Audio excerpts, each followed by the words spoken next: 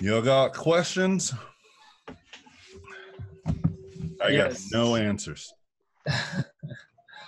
I sent in just a little page of just a couple of stuff that I've worked on. It's on the Dropbox. Oh my With god. my portfolio. Yeah. Nope. Okay. Nope. Nope.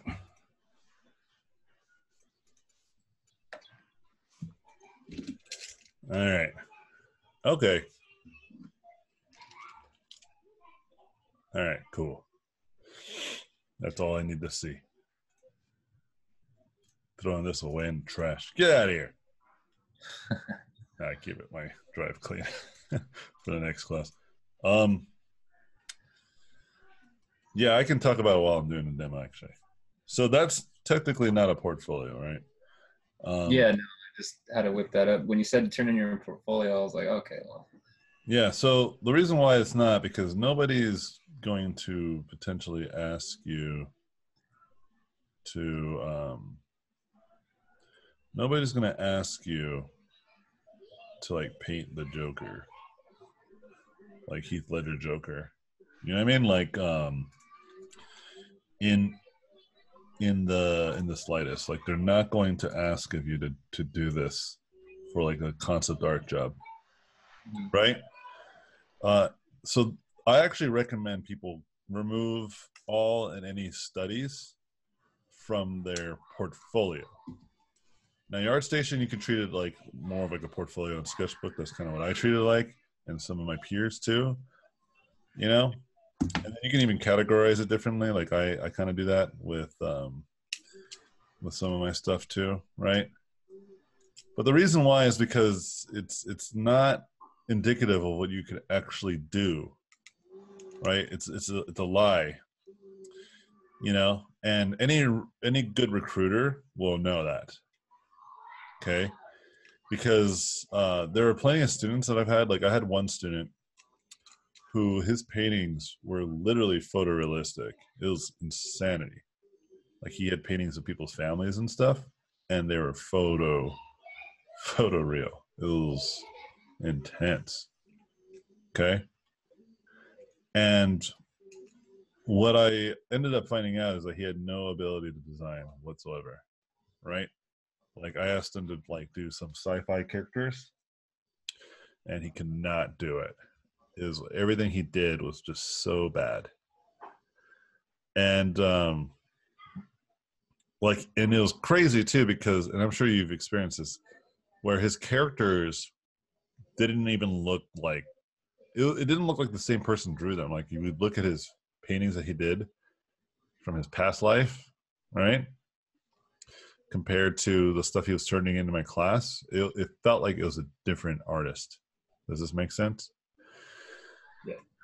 And he found out like later, like the reason why this happens is this duality is that one skill is not the same as another. And I think you understand this. I just kind of like want to make sure you really understand this, okay? So let's use an example of a goalie and a forward in soccer, okay? A goalie and a forward in soccer. If the goalie just said one day, hey, I want to be a forward now to their boss, to their coach, and just became a forward, do you think they'll be as good as the forwards that are already there? No way. No way, right? Because they're not trained to do that. And vice versa. If the forward was like, hey, I want to be a goalie, it just is not going to work out, right? But they're playing the same sport. They're even on the same team, you know what I mean? And why do I like to tell this? Is because it demonstrates a good point of what I'm trying to get at. Of like, although it's still art, right? It's different disciplines, you know? Like there are illustrators that try to get jobs as concept artists, for instance, and they do really terribly. And there are people, and like, and I'm not talking about illustrators that are mind-blowingly good, like the kinds of illustrators that you guys probably look online and think these guys are masters. But then if you ask them to concept something from their imagination, they will suffer greatly. Okay? And vice versa. You understand? And so I am very aware of this problem even with my own work, right? Like if you were to ask me to do a, like, you know, Russell was drawing a bunch of gerbils. If you ask me to draw a gerbil, I'll do very poorly. Okay. Unless I had some reference. You know? If I had some reference, I could probably do okay. All right. But I would need reference. I would need a lot of guidance because I'm not good at drawing gerbils because I've never drawn them before. You know?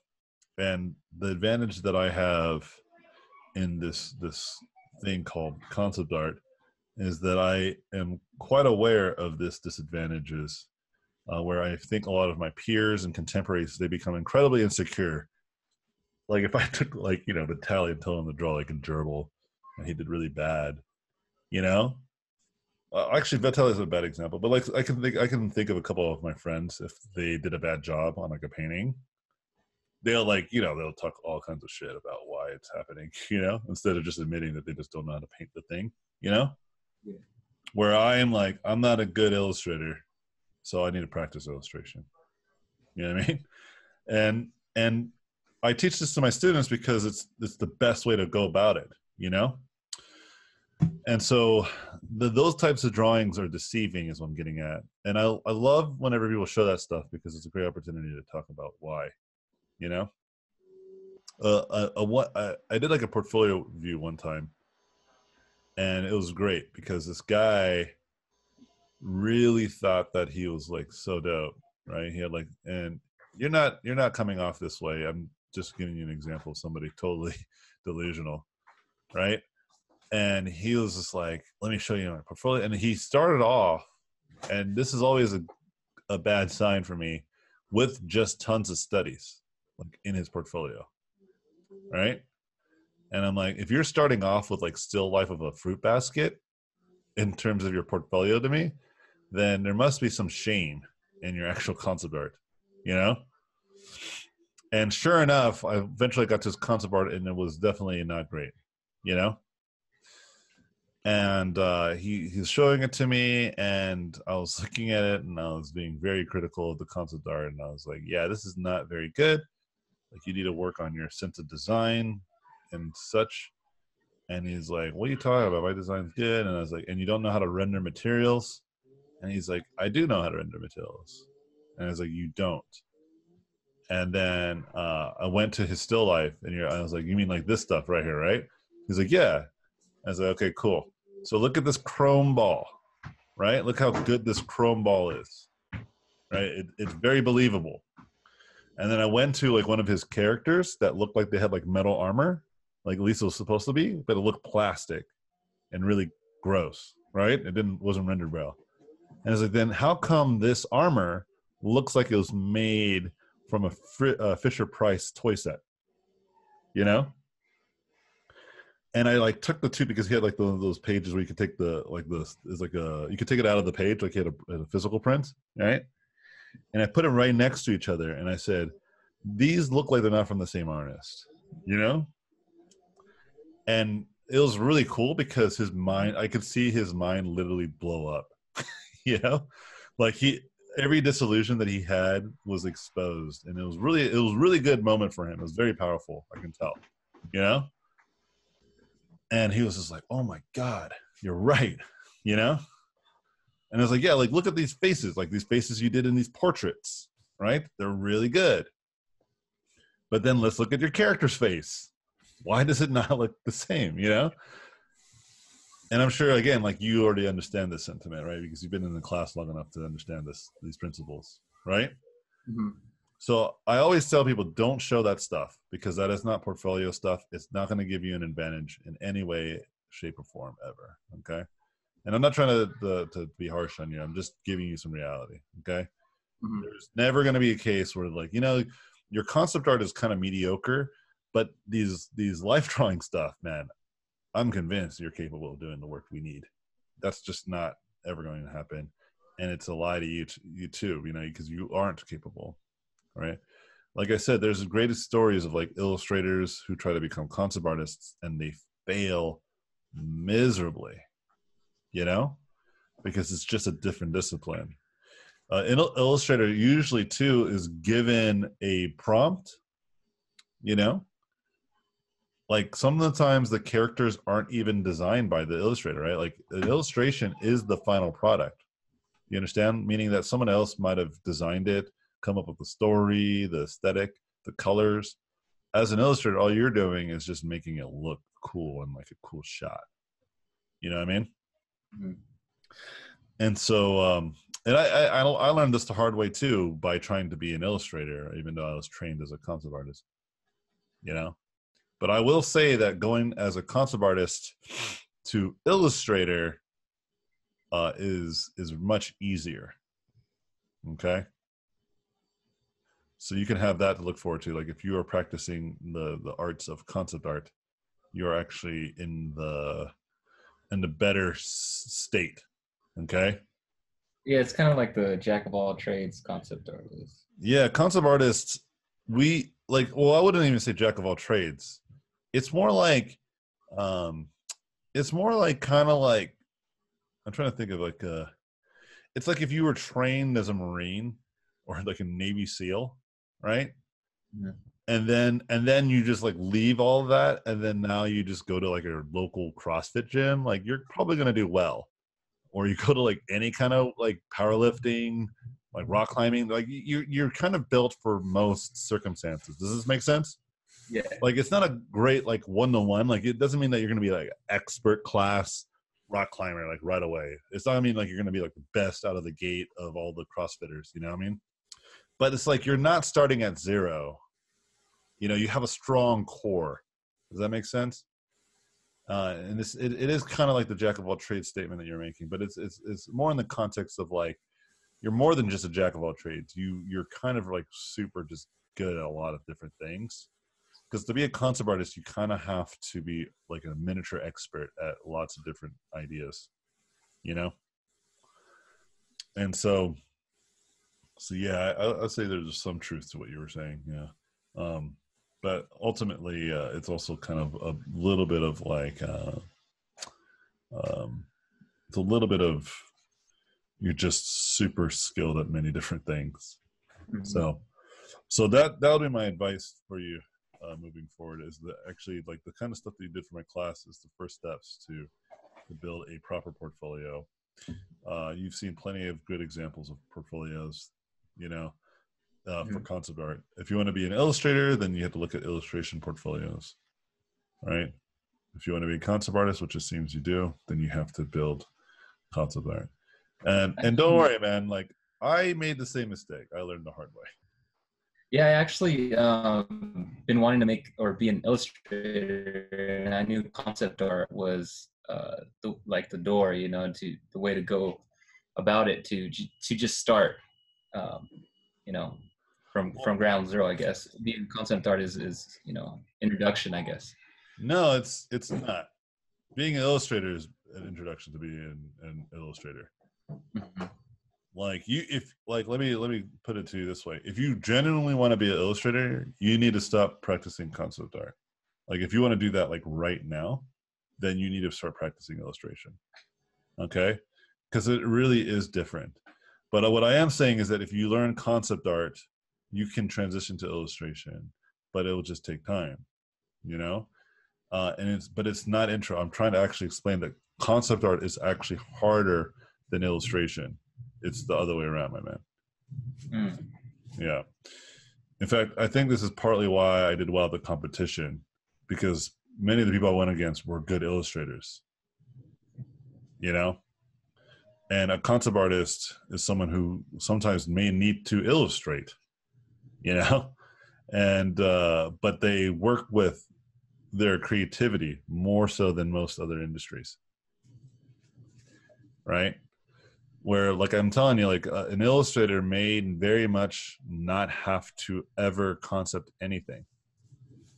Like if you take a look at like some of the classic illustrators that we all love, like Norman Rockwell, right? He used reference like a motherfucker. Like he literally just drew what he took pictures of. He just copy pasted it. You know what I mean? Mm-hmm. Who was another one? Like Sargent used live models. even like Leonardo da Vinci and Michelangelo used live models. Do you see what I'm getting at? Like they didn't like the statue David is not an invention. Statue David is glorified fan art. It's commission. You know what I mean? Like like Michelangelo did not invent David, and even the David statue is not a creation of some random character that he had in his mind. It was one of his pupils. He just modeled him all the time. That I think that same model was also modeled for Adam on the Sistine Chapel. You know what I'm talking about? Mm-hmm. So that is what I'm trying to get at. That's the difference. Yeah, you'll see that people have a harder time going to concept art than anything else, especially being really good at it. Concept art. Like I kind of got lucky that I am both very stubborn and that I focused on being a concept artist than anything else, because it's one of the last skills that are going to go. Yeah, the stubbornness is because everyone told me that I should do other stuff because concept art was too hard. And I was like, no, I want to do concept art. And I wanted to do the hardest one, which is character concept art. You know? Mm-hmm. And I was like, yeah, I want to do that. And they're like, yeah, but that shit's hard, bro. And I was like, yeah, okay. I was like, so how do I do it though? Like, what do I have to do? What's the steps? Like, the steps is that you quit and you do something else like 3D. And I was like, what? That doesn't seem like good strategy. Like, no. That's the strategy. Quit where you're head. But obviously, I'm not giving you that advice. I'm giving you the opposite. You do whatever you want to do. You do you, boo. You just go hard. Yeah. Now, again, I'm not trying to discount what illustrators are either. You know, I really am saying that illustrators are hard to do too. You know, it's not that it's easy. I'm just saying concept art is harder, like at the expert level, right? Like think of some of the most popular illustrators, like ones that are making tons of money off of their works. Like if you take a look at like Sakimi-chan, like is she generally creating original content? You know, most of it is based off of fan fiction. You know. And it does well because most people recognize these characters, just not in a super sexualized way. And some people are really into that, you know? And so some of your favorite illustrators that are probably on ArtStation, they're probably illustrating characters for very popular video games that you may like, you know? But the question is, did they design them? The answer is probably not. Again, it doesn't mean that if you're an illustrator that you can't concept, it's just going to be harder. And some of the better illustrators are also really good at concept, and vice versa. You know, like very good concept artists are pretty good at illustration.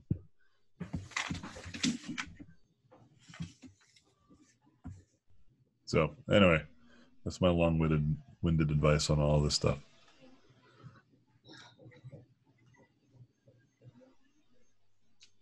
Any questions?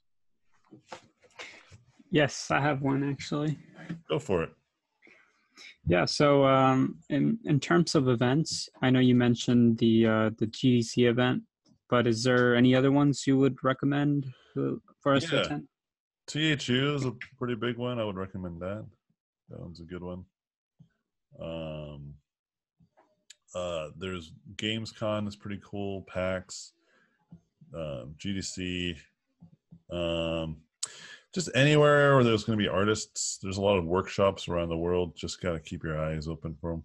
And if they're close to you, then you should try to attend them. Where are you coming from? Virginia. Virginia in the States? Yeah. Oh, okay.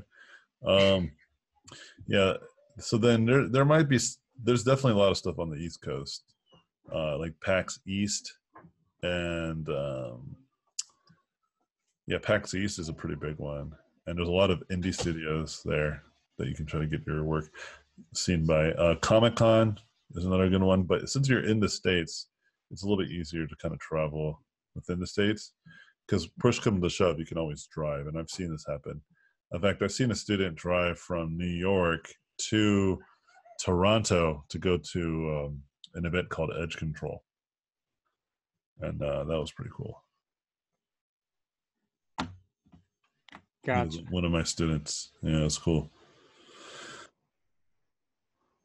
Yeah, but yeah, just doing some quick Google searches, you can find many of these types of places. That's usually what I do. I just go to forums and Google search. That's how, like, I was trying to find like an indie development like convention, and that's how I found Indiecade. But I just Googled it. Is that kind of how you would also go about like finding smaller like studios to apply for? Just kind of like searching around. Yeah, I follow a lot of YouTube channels, and a lot of them like talk about small indie studios a lot, and so that's how I found out about a lot of studios and video games. Yeah, you gotta take it as like another job, you know, which is to like constantly be alert to this type of stuff, you know. Yeah. Mm-hmm. Again, like people just want like people to come to them, but like, it's just not realistic, you know. It's just you gotta be your own agent in a lot of ways, you know. Right. Yeah. But it's not as hard as it used to be. I mean, there was a time where I would be like, it's really hard. You got to hustle, man. Got to play that game, dude. You got to hustle hard, hustle, hustle, hustle. You know, you know what I'm talking about, like the people that talk like this. But it's just not the case anymore. It just isn't. You know, because there's so many resources, there's so many different kinds of things available to you guys that it's kind of crazy. Lightbox is going to be a huge event. It's this September, so if you can get to that one, that'd be great. I'm going to be going to that one. I got a booth and everything. I'm going to be doing a demo too on the latest Adobe painting software, so that should be cool. Yeah, I really wanted to go to that one, but might have to just skip this year and go to the next one. Yeah, it's always next year. Just save that money. Save that money.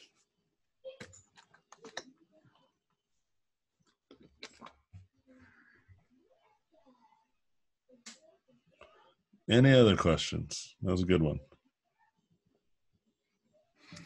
Yeah, I have more if nobody else has any.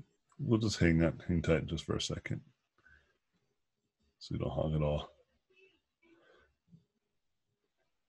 Going once,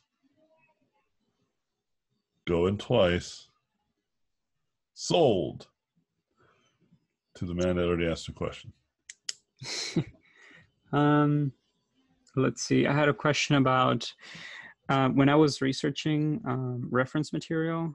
I saw that a lot of artists would have, say, like a finished piece on the side and then orthographics, and then within all of that they would write notes and even have like images next to it kind of describing what was going on. Is that something you would recommend doing? Yeah, that's not a bad idea. Okay. And I would recommend it. I think the premise behind that is that, you know, nobody gets to see your thoughts, so an opportunity to kind of clarify what you meant by certain design choices. It's always pretty good strats. So yeah, I am not opposed to this. Yeah, just anything that can get people to be engaged with your artwork. It is kind of helpful too, from an employer standpoint, to kind of see how you think, because sometimes the image isn't enough, you know? Right. Yeah.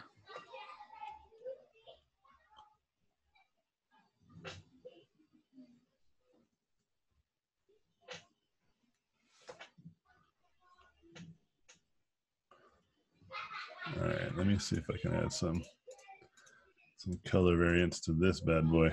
Let's see. You know what would be cool? Kind of think messed up. There's not enough detail. Maybe I can do it.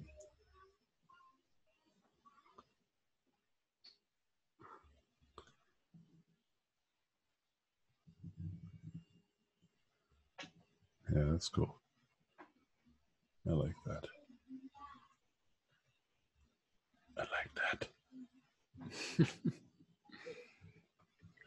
Any other questions?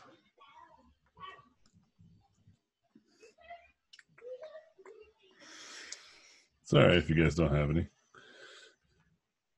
I'll just keep painting, talking to myself. I really love these brushes that I've been using. They're like from the set that Paylang uses. The Peter Jablinski. These guys are like masters. Yes, painting brushes are really nice. Yeah, they have really good. Yeah, there's that new painting software I was mentioning earlier by Adobe. They have some sick brushes. They feel and act very painterly. It's really cool. They're just so painterly. It's really hard for me to control them. And so I'm trying to figure it out. But I'm going to be talking with the developers next week. So I'm going to be like, mention this to them. That there is some value to having some digital tools. But we'll see how they respond.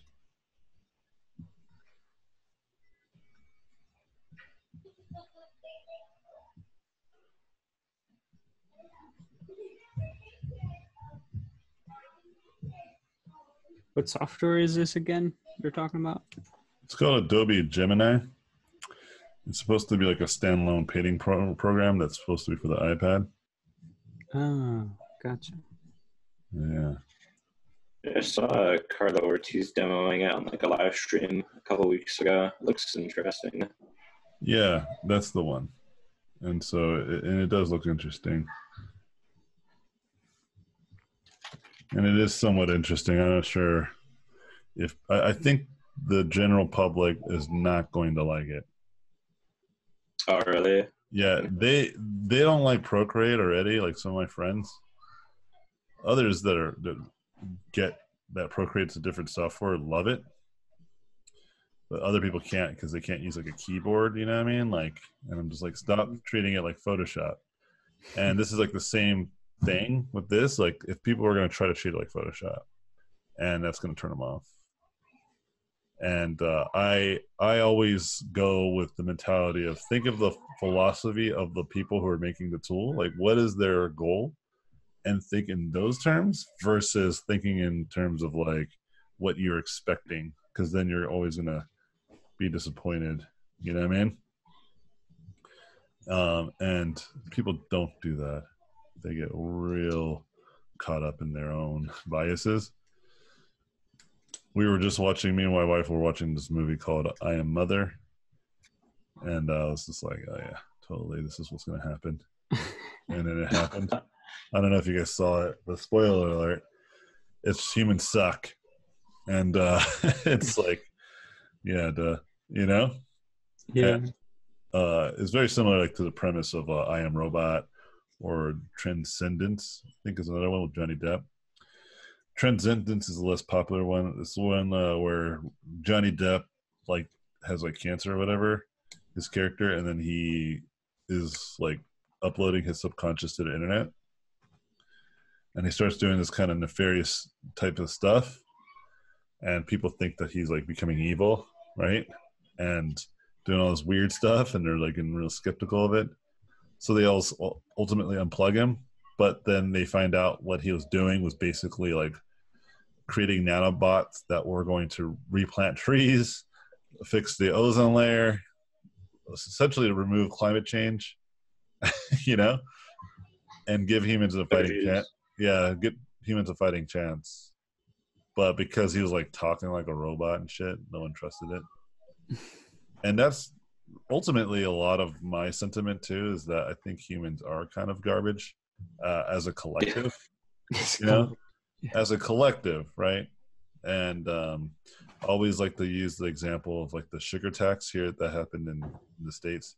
So in New York, they wanted to increase the cost of sugar by like, because people were buying like 32-ounce drinks, which is enormous, of just like Coke, you know what I'm talking about? Like just buying like a whole liter just for themselves to just drink.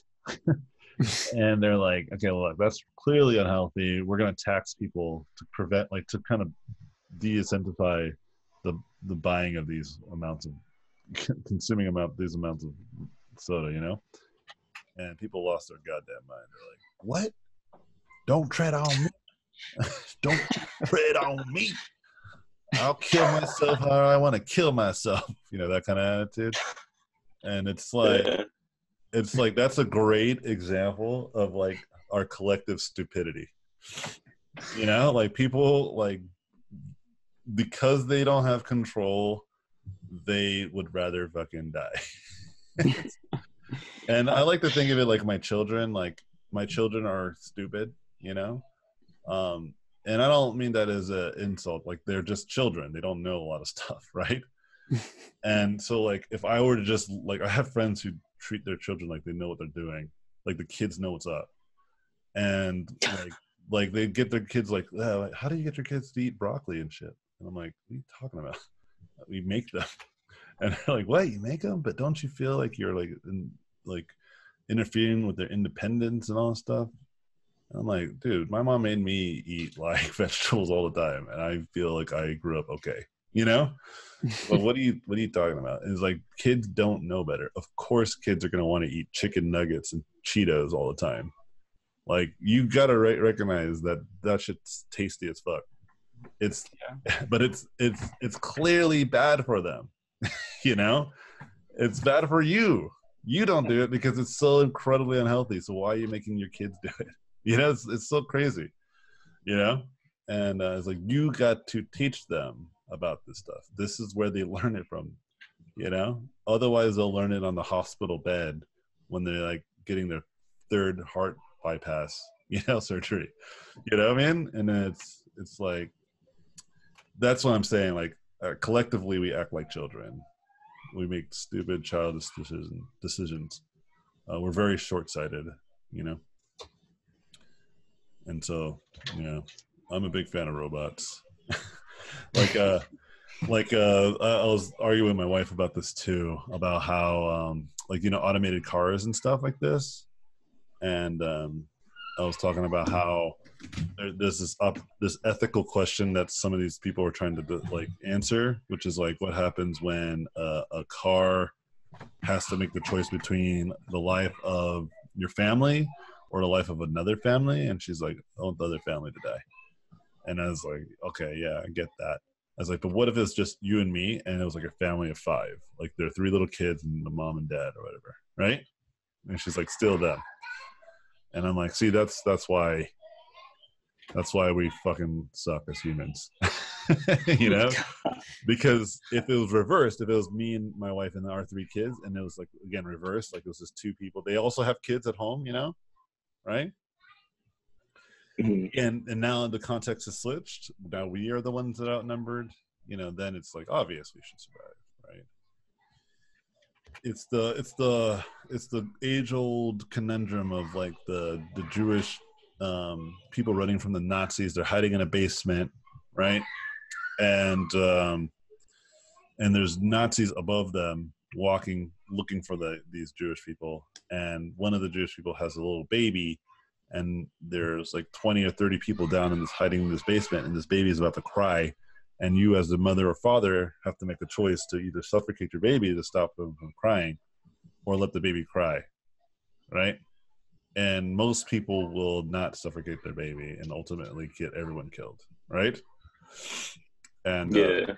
and I get that, because if I was in that situation too, if it was my little boy Logan, yeah, we're all dead. We're all dying. You know what I mean?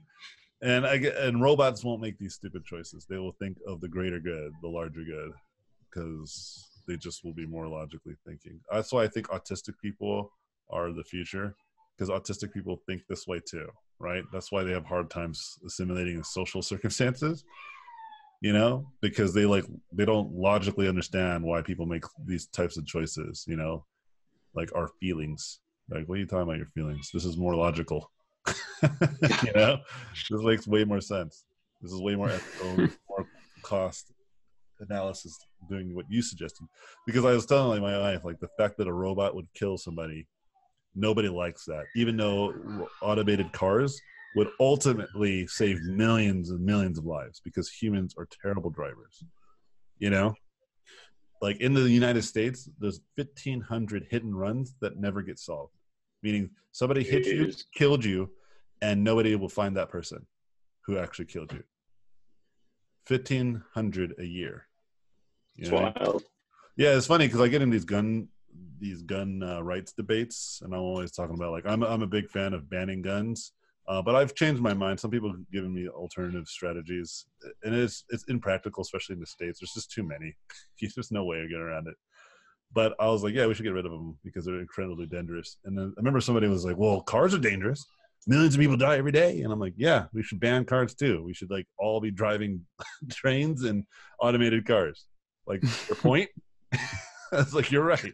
They're just as dangerous, if not more dangerous. You're absolutely right. Fuck cars. You know?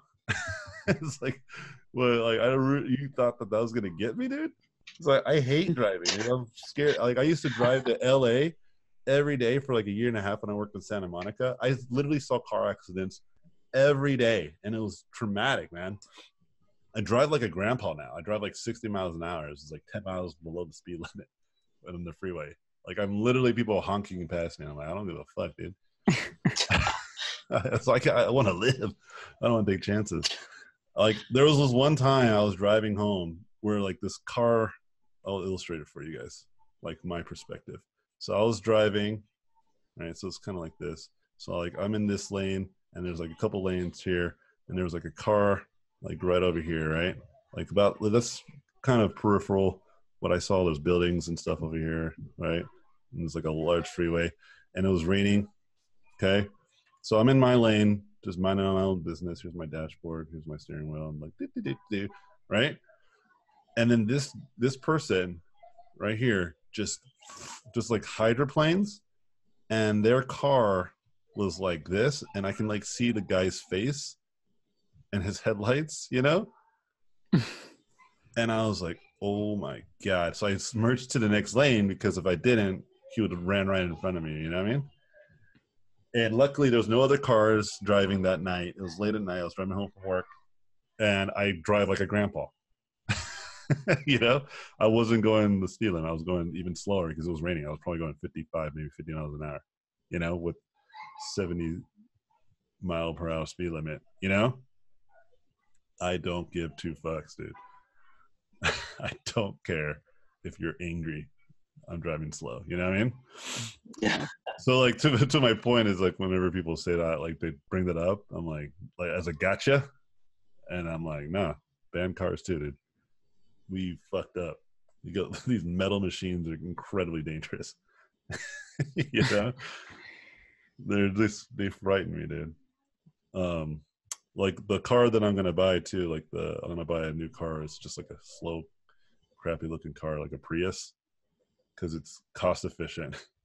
And it just does the job, point A to point B type of thing. Otherwise, if I can just have public transport, I would just take that any day of the week. I had it when I was in Korea. I loved it. I just had a skateboard and just a freaking train pass, and I can go anywhere and everywhere for like $10 a month. It was great. Anyway, yeah, just use train here. It's fairly good here. Yeah, man, I'm a big fan of public transport. I really prefer it. I don't think that, like, you know, cars to me, I think it can be still like a recreational thing. I'm sure people would still like to drive, and we can let those people still drive. I'm not saying driving should be ultimately banned forever. I'm just saying, like, I think the number of deaths from driving is somewhere around 1 million people. Or no, it's not 1 million. It's like 1.3 million or 1.4 million car accidents a year. It's a lot.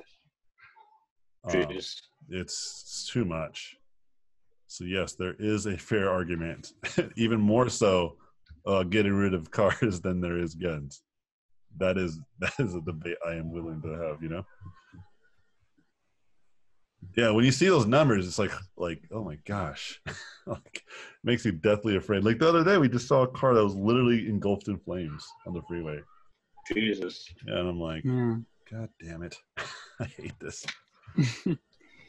I know I have a couple friends who got in severe car accidents that debilitated them, and one of them died. It wasn't a close friend, but it was an acquaintance. I knew them, but I know the people who knew them really well, and it was super tragic for my friends. And it was just, they were sleeping. I think they were sleeping on the wheel, and they flipped, and I think they got flown out of their car, died immediately. Sucks. Jeez. Yep.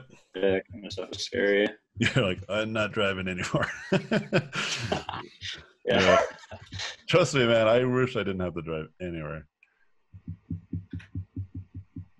Yeah, that guy that did the hydroplane, there was his girlfriend was with him too. I saw like those two people. I think there might have been an argument, and I think he might have had a crazy girlfriend because it just happened all of a sudden. And I think she might like grab the wheel.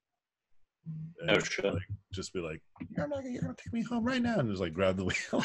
Just if I had to guess, you know, it might be it might be like a little sexist actually to think that this lady was go crazy on him. But I will say that it literally felt like it came out of nowhere. You know, like he just decided to do a donut in the middle of the road for no reason. You know, actually, it could have been him too. He could have been like, "I'm taking you home," and just flip out. Yeah. Didn't realize that hydroplane's a real thing. Anyway, any questions though before we get keep going on these little rants? Wait, so you drove from Irvine to Santa Monica? Yeah, for about a year and a half.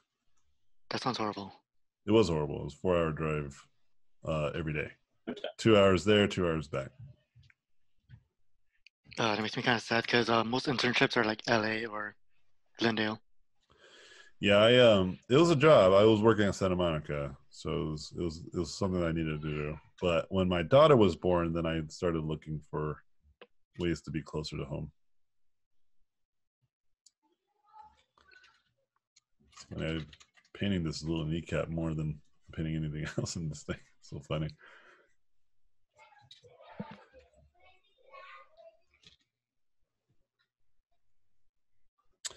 Any other questions, friends? Otherwise, we're going to end the class pretty soon. I don't think I have anything I could think of. It's no worries, no pressure, guys. Class is a little bit smaller than usual. I usually have like 6 to 8. So usually there's more opportunity because there's more people. But so don't feel too like, oh my God, I'm letting him down. I should be full of questions. You guys are good. You guys had a lot of intimate time too because of the class size being smaller. So, yeah. So I think because otherwise I'm just doodling on this thing. I don't really think I need to paint anymore. I think it's done. It's been done like 20 minutes ago. Yeah, I appreciate you guys. You guys are killer. Appreciate all the hard work you did for my class. Appreciate all the effort, all the consistency. You guys have been great. Moving on, stay positive, stay in touch. It's been my greatest honor to teach you guys. I'll see you guys on the flip side. Keep painting, keep working, and yeah, talk to you soon. Thanks again for taking the class. Appreciate you guys. Thanks, Anthony. Yeah, one last thing, the link I sent you, just keep an eye on that in like probably the next hour or two, or especially tomorrow, because the video takes time to upload to the Dropbox. But yeah, if you come back tomorrow, you should be able to download all the videos, including the other class too. You can watch that if you guys want on your own leisure. With that, peace out, friends, and talk to you later. See ya. Bye-bye. Thank you for watching this video. I appreciate it. Please subscribe to watch more in the future. If you like the video, I would appreciate a thumbs up. If you like this content, you can go to my website, robotpencil.net, where you can find mentorships, tutorials, and a Patreon to get more exclusive content. Thanks again, and I'll see you guys in my next videos.